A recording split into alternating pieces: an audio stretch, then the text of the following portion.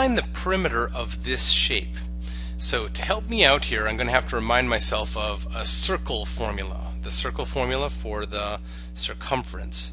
Recall that the circumference is equal to 2 times pi times r. For rectangles, the perimeter is just to add up all the sides. Circumference we need to be a little bit more special with.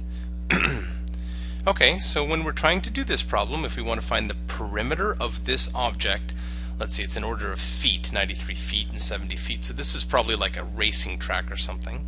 We just simply need to add up all of the sides.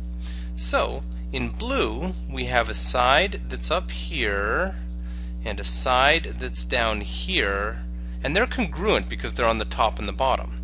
So I'm going to have, for my final answer and my perimeter, I'm going to have a 93 from the top, and I'm going to have a 93 from the bottom. 93 feet and 93 feet.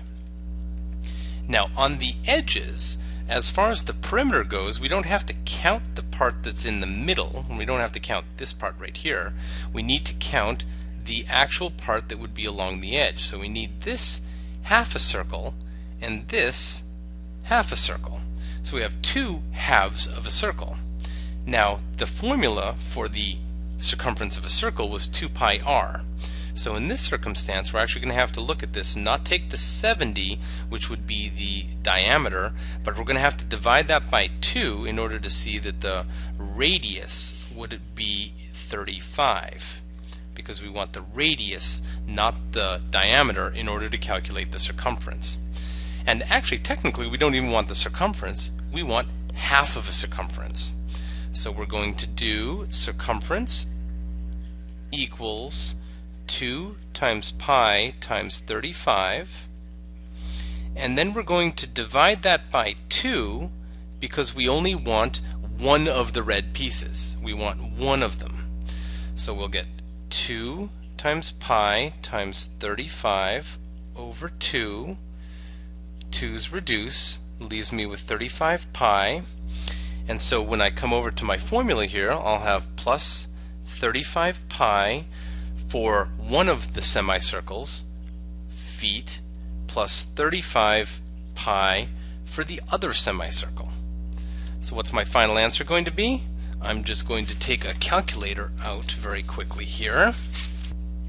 And using that calculator, I'm going to go 93 plus 93 plus 35 times 3.14 plus 35 times 3.14, and I should be getting an answer. It appears that I'm getting an answer of 405.8, and the units are feet.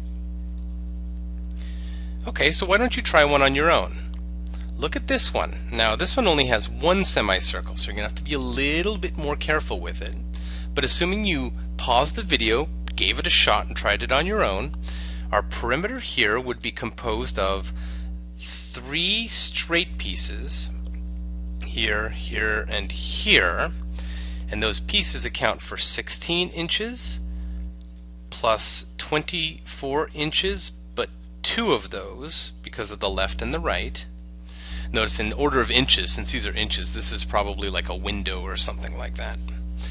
But we have in red a semicircle.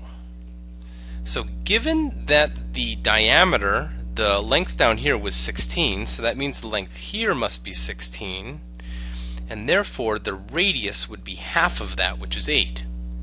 So the actual red length from here to here would be circumference equals 2 times pi times the radius of 8, which is equal to 16 pi, but now we're going to divide that by 2 because I only need one semicircle, the one that's in red.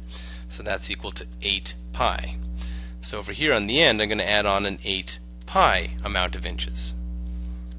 So again, grab a calculator, see what we get. We're going to use 3.14 for pi, and we have 16 plus 24 plus 24 plus 8 times pi, and I am getting an answer of 89.12 inches.